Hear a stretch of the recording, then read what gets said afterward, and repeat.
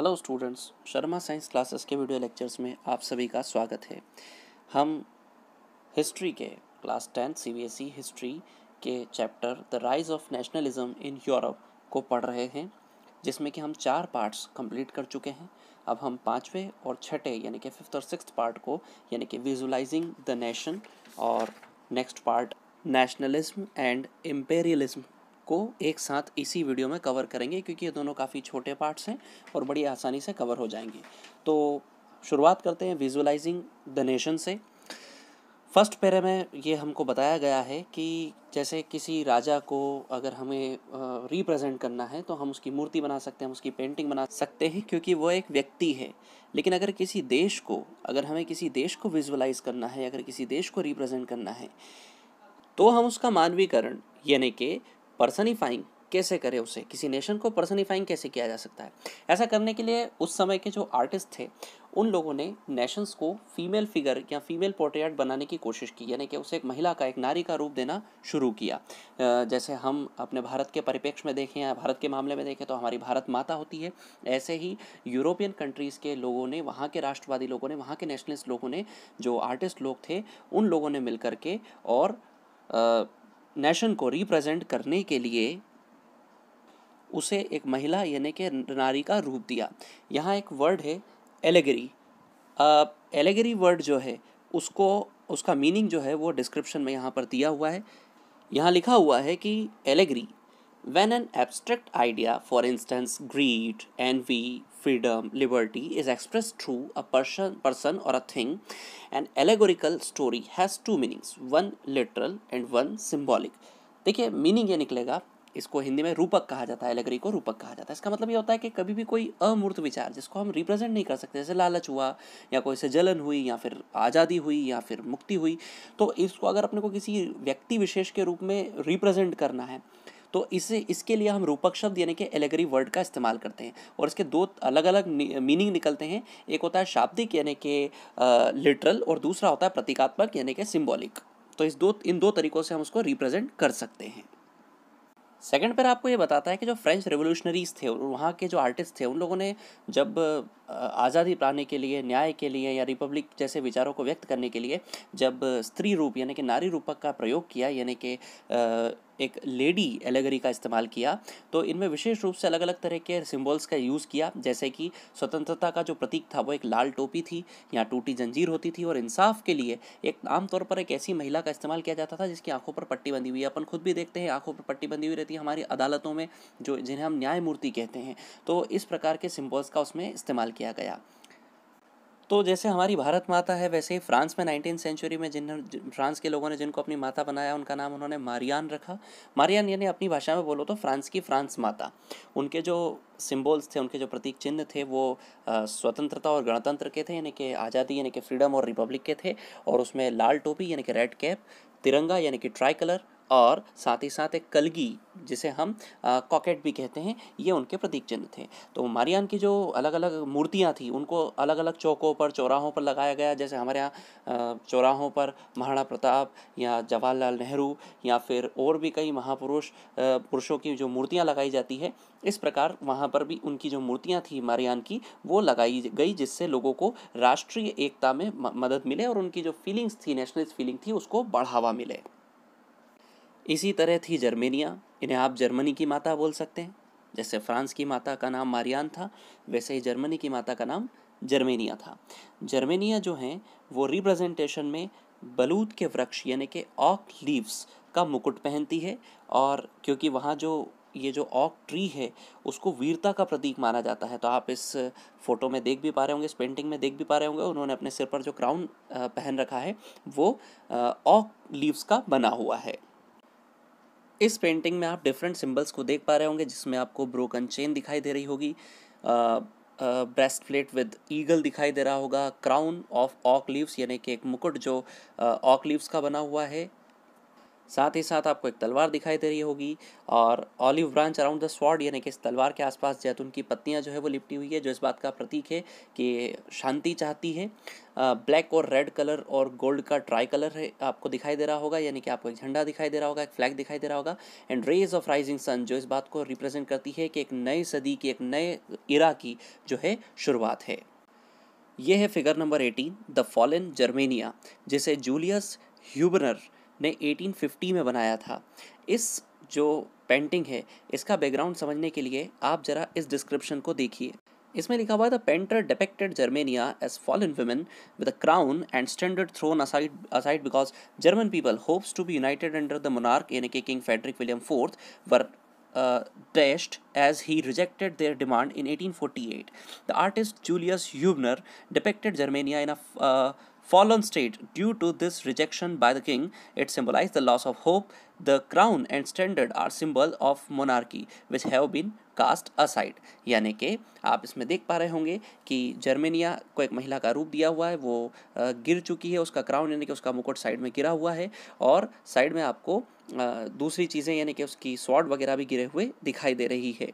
ये इस बात को रिप्रेजेंट करता है कि जब फेडरिक विलियम फोर्थ को ताजपोशी करने की कोशिश की गई थी, आपको ध्यान होगा फ्रैंकफर्ट शहर में सेंट पॉल चर्च के अंदर रिप्रेजेंटेटिव्स आए थे और उन्होंने फेडरिक विलियम फोर्थ को जो है वहाँ का राजा घोषित करने की कोशिश की थी, एक पार्लियामेंट्री सिस्टम लाने की कोशिश की थी। तो उसने उनकी इस उम्मीद पर पानी फेर दिया था और वो राजाओं के साथ चला गया था, जिसका बहुत दुख हुआ था वहाँ जर्मन के लोगों को, और वो अपने होप को खो बैठे थे कहीं ना कहीं। इस दुख के चलते जूलियस ह्यूबनर ने 1850 में ये पेंटिंग बनाई थी, क्योंकि ये घटना 1848 में हुई थी, तो उसके 2 साल बाद उन्होंने इस पेंटिंग को पब्लिश किया था। और अब इस पेंटिंग को देखिए, यह है फिगर नंबर 19 आपकी बुक की, जिसमें लिखा हुआ है जर्मेनिया गार्डिंग द राइन, यानी कि जर्मेनिया राइन नदी का पहरा दे रही है। 1860 में लॉरेंस क्लॉसन नाम के आर्टिस्ट को ये पेंटिंग बनाने का काम सौंपा गया। जर्मेनिया की जो तलवार है उस पर यह लिखा हुआ है कि जर्मन तलवार जर्मन राइन की रक्षा करती है, यानी कि जर्मेनिया राइन नदी जो है उसकी सुरक्षा करती है, क्योंकि वह उसकी सीमा है। सो स्टूडेंट, अब हम आते हैं लास्ट पार्ट पर इस चैप्टर के, जिसका नाम है नेशनलिज्म एंड इम्पेरियलिज्म। ये इम्पेरियलिज्म का हिंदी मीनिंग क्या होता है भाई? नेशनलिज्म का तो मीनिंग तो आप लोग जानते ही हैं।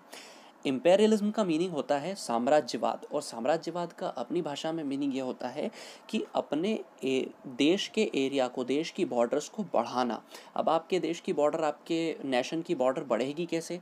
आपको पड़ोसी देशों पर हमला करना पड़ेगा, उनसे युद्ध करना पड़ेगा, और तभी जा कर के आप उनकी ज़मीन पर कब्जा कर सकते हैं। तो अब जो ये नेशनलिस्ट फीलिंग थी, ये कहीं ना कहीं ये पहला पैराग्राफ समझाना शुरू कर चुका हूँ इस पार्ट का आप लोग को, कि जो नेशनलिस्ट फीलिंग थी ना, वो 18th सेंचुरी के लास्ट पार्ट में, यानी कि आफ्टर 1871 जब जर्मनी बन चुका था, तब ये जो विचारधारा थी, नेशनलिस्ट फीलिंग जो थी, ये अब बहुत एक आइडियल नहीं रह गई थी। अब ये बहुत ही नैरो माइंडेड सोच रह गई थी, क्योंकि अब जब सारे देश बन चुके थे, तो सभी देशों ने एक दूसरे पर अब हमला करने, अपने देश के साम्राज्य को, अपने देश की सीमाओं को बढ़ाने के लिए युद्ध करना जो है वो शुरू कर दिया। मतलब जो एंड है इस पूरे चैप्टर का, वो थोड़ा सा त्रासद है, थोड़ा सा दुखद है, क्योंकि सभी देश एक दूसरे से झगड़ा करने लगे, सभी देश एक दूसरे से लड़ने लगे। अब उस लड़ाई का कारण क्या था, ये सब अपन अगले पैराग्राफ में समझने की कोशिश करते हैं। सेकंड पैरा काफ़ी इंपॉर्टेंट है, आप ध्यान से समझें। सबसे पहले इस मैप को ध्यान से देखिए, ये पूरे यूरोप का मैप है। आपको लेफ्ट में जर्मनी, फ्रांस, नीचे की तरफ इटली, ऊपर पोलैंड, राइट साइड में यूक्रेन दिखाई दे रहा होगा। इस सर्कल के अंदर जरा ध्यान से देखिए, आपको 3 देश दिखाई दे रहे हैं, ग्रीस, बल्गेरिया और टर्की। ये जो इलाका है, आप टर्की देख पा रहे होंगे, टर्की से आपको दिमाग में आ रहा होगा ये ऑटोमन एम्पायर है, ठीक है। तो अब जरा इस मैप के बाद में एक और मैप को देखिए। तो इस मैप में मैंने पिछले मैप को थोड़ा जूम इन किया है। आप लोग को अब सर्कल के अंदर रोमेनिया, बल्गेरिया, ग्रीस, सर्बिया और क्रोएशिया दिखाई दे रहे होंगे। ये जो सारे इलाके हैं, इन सभी इलाकों से जुड़ी हुई एक स्टोरी है। स्टोरी क्या है वो बताने के पहले मैं आपको एक मैप और बताना चाहता हूँ। क्यों ना इस मैप को थोड़ा और जूम इन करके कुछ और इलाकों को देख लिया जाए। अगर पिछले मैप को और जूम इन करें तो हमें ये कुछ देश नज़र आते हैं, जिसमें लेफ़्ट में स्लोवेनिया से लेकर राइट में बल्गेरिया, ऊपर रोमेनिया से लेकर नीचे ग्रीस तक के देश दिखाई दे रहे हैं। इस पूरे एरिया को बाल्कन एरिया कहा जाता है। ये बाल्कन एरिया 1871 के पहले ऑटोमन एम्पायर के कब्ज़े में था। बहुत लंबे समय के संघर्षों के बाद इस बाल्कन एरिया को इन सभी देशों के लोगों ने आज़ाद करा लिया।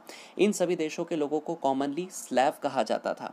तो स्लेव लोगों ने अपने अपने देशों को ऑटोमन एम्पायर से आज़ाद करवा लिया।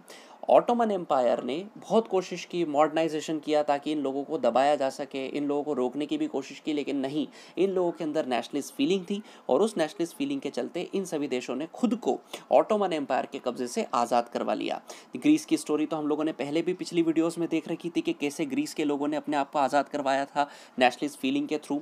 तो ये सभी देश जबकि आज़ाद हो चुके थे, इन सभी देशों में अब साम्राज्यवाद यानी कि इम्पेरियलिज्म की भावना आने लगी, जिससे ये देश आज़ाद होने के बाद एक दूसरे से झगड़ने लगे और एक दूसरे से झगड़ने के कारण इन देशों की लड़ाइयों में जो नॉर्थ यूरोप के जो देश थे, जैसे कि फेमस देश फ्रांस, जर्मनी, ऑस्ट्रिया, हंगरी जैसे देश, इन छोटे छोटे देशों की लड़ाइयों में शामिल हो गए, इनका साथ देने लगे, इनमें जिसके कारण जो है बहुत ही दुर्भाग्यपूर्ण स्थिति बन गई। सभी देश एक दूसरे से लड़ने झगड़ने लगे और इसका फाइनली परिणाम ये हुआ कि अंततोगत्वा फर्स्ट वर्ल्ड वॉर हुआ।